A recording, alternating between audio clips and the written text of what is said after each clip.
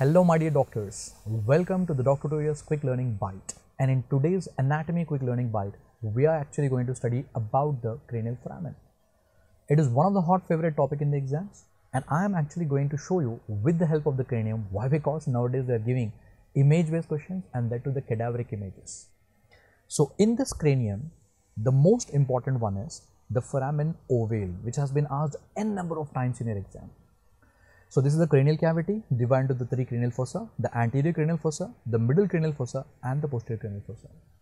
And in the middle cranial fossa, you are able to appreciate the three foramens here: foramen rotundum, foramen ovale and the foramen spinosum. Out of this, the foramen ovale is very much important. And we know very well in the foramen ovale, the structures which are going to pass from here, we remember with the mnemonic as male. M stands for the mandibular nerve, which is going to pass from here. A stands for accessory meningeal artery, which is going to enter into the cranium from here.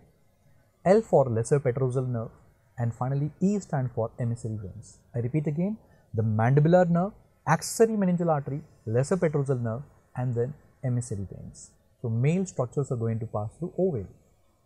And apart from that, just behind this one, you are able to appreciate one more foramen, that is foramen spinosum, and from there will be nervus spinosus along with the middle meningeal artery. And it's extremely important. Why? Because nervus spinosus and the middle meningeal artery are the one which are chief artery and the chief nerve supplying to the dura mater. And apart from that, if there is a rupture of middle meningeal artery, it leads to epidural hemorrhage. So please remember about these two foramens. Not only remembering the structures passing from them, you have to even be able to identify them, guys.